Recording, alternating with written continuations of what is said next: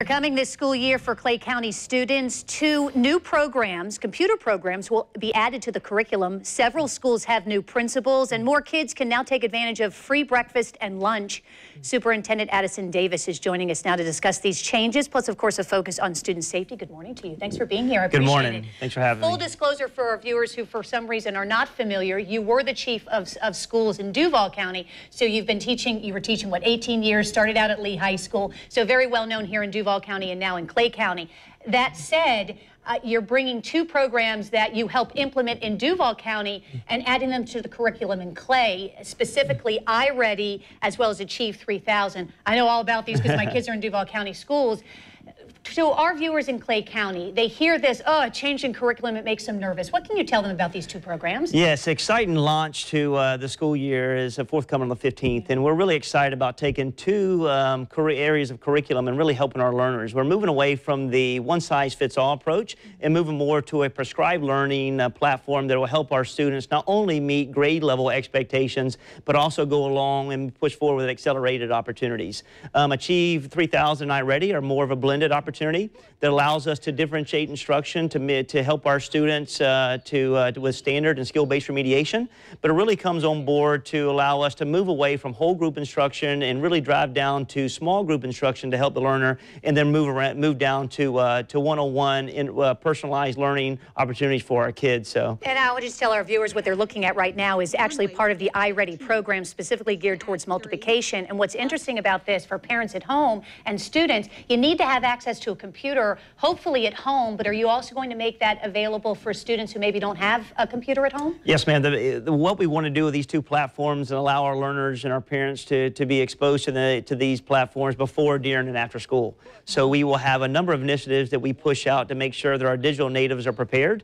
We will work collectively with our local libraries in order to make sure that our students who do not have access, and then working with local business partners to really provide equipment where needed, and then reduce price into internet access in order to make sure our students are exposed and have the equity and resources they need to be successful academically. And to make sure that it's clear, iReady reading will be through K through 3rd, iReady math K through 6, and Achieve 3000 will be offered all the way through 10th grade as well. Yes, ma'am. Will these programs be somehow tied to their advancement to the next level? There will be some diagnostics before the year and end of the year, and it may allow us to use an additional diagnostic to helping students who want to go beyond to have AP courses, honors courses, and advanced coursework.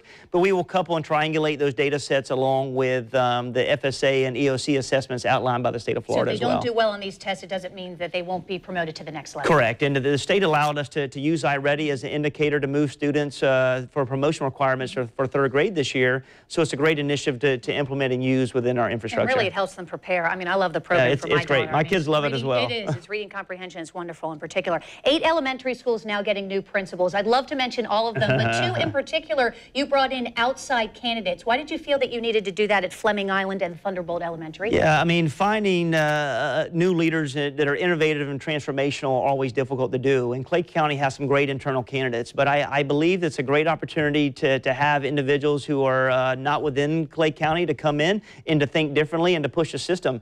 And Fleming Island and Thunderbolt are really great environments and we have hired some first-round draft picks to come to Clay County, and they understand how to be transformational leaders, instructional leaders, talent managers, climate and culture builders, and more than just being an operational expert. These 2 leaders are really ready to lead in Clay County, and they have historically had data to show they understand how to improve student achievement, but more importantly, engage our community and our faith-based partners in order to have a 360 accountability to move our school system forward. And you know them well because they both came from Duval County, so yes, they certainly have that teaching background that you're looking for. Excited. Do you want to talk about school safety, particularly on campus, obviously? We did some digging and found that fights in particular on campus did increase from the previous school year, so 2015 to 2016, to the 2016-17 year. So basically 33 fights 2 years ago on campus, up 56 last year. What can you do to stop that number from growing? I would say this is more of an accurate number from 16-17. Upon me taking on the leadership role as superintendent, I want to make certain that we captured every incident so that we can really problem solve, determine what's working, what's not, and what we can do differently in reference to a climate and culture and safety perspective. I will tell you, Clay County teachers are doing a fantastic job gaining access to our students, and we have a great, safe environment in our school system. And we are going to work to make certain that we continue to build relationships for the mental health side. We've got to go deeper and broader than just reading the math textbooks. We've really got to focus on developing the whole child.